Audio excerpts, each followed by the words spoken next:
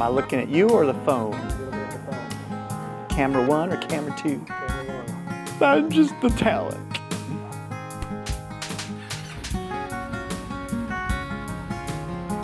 For the love of juju beads, everybody, please don't do this with your engine running. It's dangerous. Moto photo adventures on the road. Welcome back to Moto Photo Adventures, everybody. Today I'm going to show you how I clean and maintain my chain. I know, there's a lot of different things that you can do with your chain. You can leave it completely alone and not do anything, just wipe it off every now and then. But I value my motorcycles, I value my safety, and so therefore I'm going to maintain my chain pretty good. And I'm going to show you guys how I do it. Before we get started, let me show you some products that I don't recommend using. And of course, this is a controversial subject, so leave a comment, let me know if I'm doing something wrong or if you guys do something different. A very popular choice for cleaning and lubing your chain is WD-40. Not a good choice, not a good choice at all. It can actually damage the O-rings or X-rings on some of the more modern chains, and it's actually not that great a cleaner. You can get the chain cleaner faster with other solvents. So it's kind of silly to use it, other than it's cheap, I know that. A lot of people also use crazy stuff like brake cleaner or engine degreaser and stuff like that. I'm telling you, those harsh chemicals will damage the O-rings on modern chains. Obviously, at this point, you have figured out that I'm mostly talking to those of you who have fairly new motorcycles. Anything that has an O-ring or an X-ring chain, that's what I'm going to be addressing today. Old motorcycles, like when I grew up in Africa and we had this old beat up, 100cc Kawasaki that had a standard chain with no O-rings. Oh my gosh, I cleaned that thing with everything. I cleaned that thing with gas sometimes if I didn't have anything else. You could do that with those old chains because they were practically, you couldn't hurt them. They didn't have the O-rings and the X-rings that are sealing in all of the grease inside the internal part of the chain. But with new modern chains, we have to be a little bit more careful and use solvents that aren't going to damage those seals. Now, of course, motorcycle manufacturers and different brands have specific degreaser chain cleaner. You'll spend a lot of money on these sorts of things. Now, I particularly enjoy the Motor X products. I've tried a couple of different brands, and I really like this. And I will still use this occasionally, but it is fairly expensive.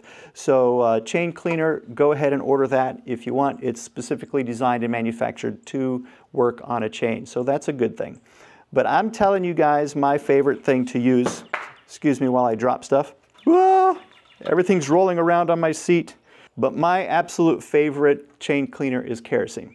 It's super cheap, easy to come by, doesn't damage the O-rings or the seals, and it cleans much better and quicker than some of the other options like WD-40. You buy it in these big containers. It's very easy to get at like a Home Depot or a Lowe's, and then just get yourself a little spritzer spray bottle. Kerosene, it's what's for breakfast. Kerosene, you'll need a chaser. With that, I'll just let you know a couple of other things that you want to definitely have if you're going to be cleaning your chain. I do highly recommend a grunge brush. If you're not familiar with a grunge brush, it makes the job so much easier. Three-sided brush that cleans the chain and helps with the removal of the debris. If you're a little bit anal like me, You need to get back on top. grab last month's toothbrush out of the cabinet, get yourself a new one for your teeth, but those work great as well. You definitely need a rag, and of course, for our dainty fingers, you want some gloves. Yes! And before I forget, let me tell you a little bit about the lubrication that I use. You have been trying the chain wax, but I'm not crazy about it here in the humid South Carolina. It, for some reason, gets a little crusty. Crusty bitches and a handful of ragtags. So I'm not a big fan of that. I switched to this Motor X, and again, I told you I really kind of like their products. And I've been using the Adventure, which isn't as thick as a road version, and it's not as light as a off-road, like a dirt bike version. It's kind of in between. And I like it too because it's a white color, because it helps me to determine whether my chain's been cleaned or not. But we'll get to that in a minute. First thing we want to do is lay down a bunch of cardboard. Cardboard will absorb all of the gunk and goo that comes off of the chain. So helps to keep things clean and preserve the environment so it's not running down into a ditch. Gloves, go on.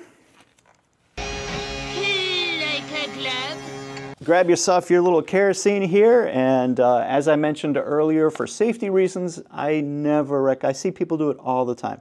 I'd never recommend turning your bike on and putting it in first gear and then letting it turn by itself. That's just asking for trouble. Don't do that. And so you leave one hand free to turn your chain and grab your kerosene here and just start lubricating the chain or coating the chain with your kerosene. You'll notice I've got the cardboard raised up in the back there so that it's keeping it off the wheel. And it just rolls down and collects here on the cardboard down at the bottom. Once you've got that really well coated, grab your grunge brush.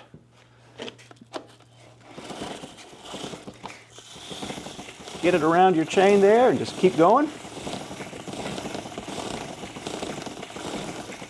You can already start to see the gunk coming off. You can get the top of the chain too. You can go either direction.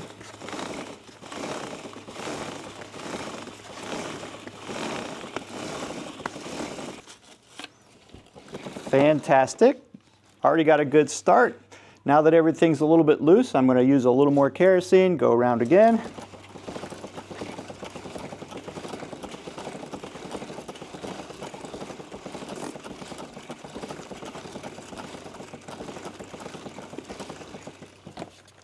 Awesome.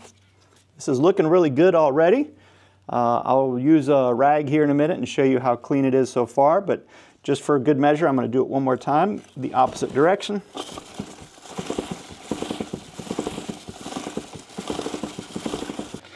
Next, we'll grab our rag.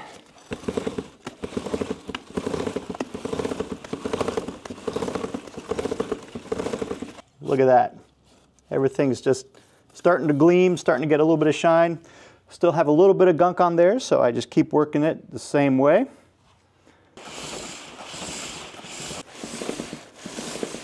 Last little rinse.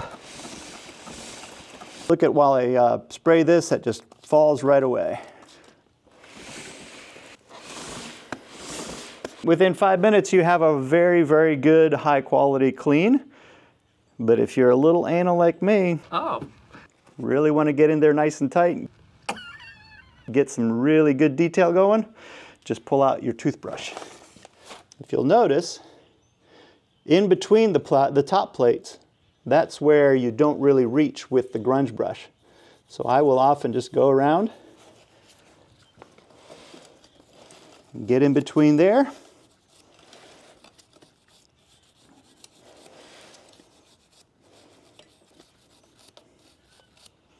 If you do that once around the outside, around the outside, around the outside, and then once around the inside, you'll really have this thing shining.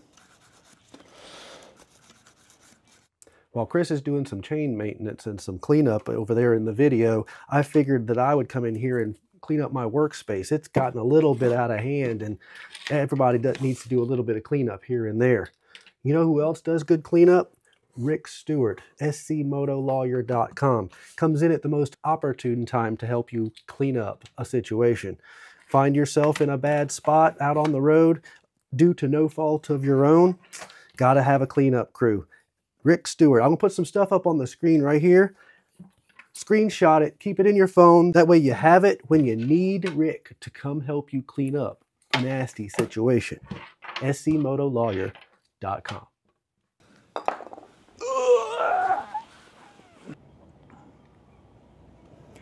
Once you have that chain nice and gleaming and bright, same kerosene. I usually just spritz a little bit on a new rag. And you can use that to just clean up this area, because as you're riding, as you know, a lot of the dirt and grime and oil and stuff off the chain will get flung up onto parts of your motorcycle. So you can get all that nice and cleaned up. And then we just oil the chain. It's pretty easy.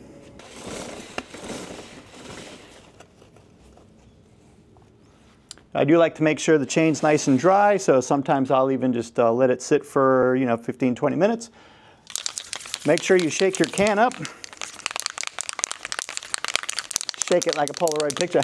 You see, shaking Polaroids is a great way to increase the odds that the photo you just took gets ruined. And there's a lot of advice that you'll see different people sharing about where to place the chain lube and how to oil your chain. I find that that varies depending on where you live. We live here in the south, right on the coast, where you have lots of salty air. So the chain lube isn't really going into the chain and greasing the inner parts. That's all done from the manufacturer. For the life of your chain, it's fully greased.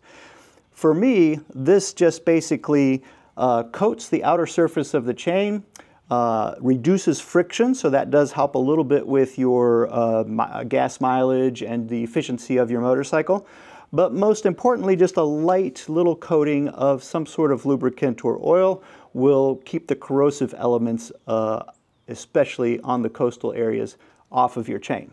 So with 2 rotations, I'm able to coat all 4 surfaces of the chain. Here's how I do it. Starting from this angle in here, I'm going to be able to project the majority of the chain lube right onto this lip. And that's probably the most important part, is the joining sections here where the O-rings are. So we want to get some of that chain lube down and into those O-rings and get all that nice and lubricated. And it's also going to coat all of the surface area over on this side, and it's also going to get the inner workings of the chain, the inner parts here. So this angle is one of my favorites. We'll just go around one time.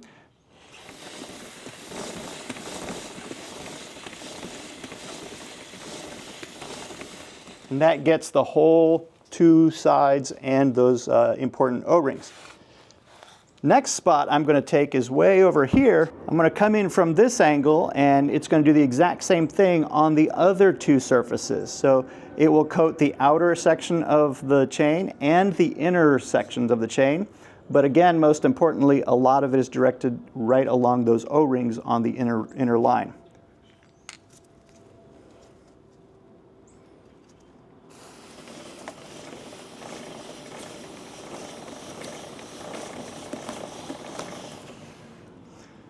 There you have it.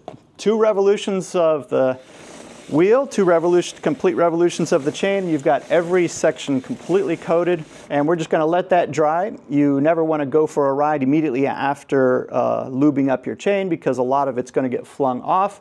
You want to let that soak in and really get seated inside the chain before you go riding. There you have it. I'm going to get everything cleaned up and put away properly. As my mom used to say, cleanliness is next to godliness, and that's especially true when it comes to motorcycle chains. Hey, if you get a chance, go buy one of Sam Manicom's books. He's one of my favorite adventure motorcycle authors, and we'd like to send a huge shout out to him for sending us this shirt.